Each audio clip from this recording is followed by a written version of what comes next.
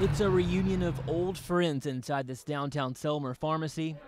We're glad to see them because they're all old friends. They're people I've known for a long time. Memories shared by those who have grown up here. And people, the closer we all are together, I mean, it just goes back, and of course you do build good memories from that. But Monday is bittersweet. The same people in the community still come here that's been coming here since they were kids.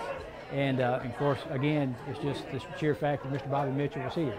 That made a whole lot of difference. Tuesday afternoon, Bobby Mitchell will lock up his pharmacy for the final time, working here since he was a high school freshman, not knowing it would be the same place from where he would retire. Well, of course, the kid didn't think that far ahead. I was working here when I was a freshman in high school, 25 cents an hour, 5 cent coffee, 5 cent dip ice cream. Mitchell and his wife Tommy went on dates here, talking in a booth which is still there. We both grew up here. We dated in high school and then went to Memphis. He went to pharmacy and I was in nursing.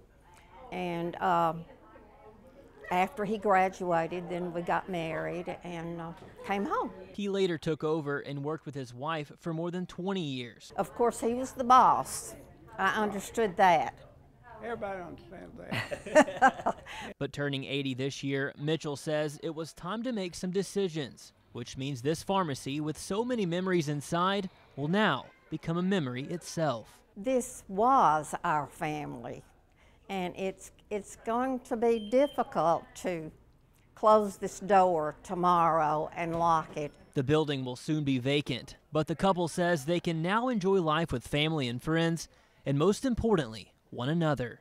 In downtown Selmer, Jordan Hall, WBBJ 7 Eyewitness News.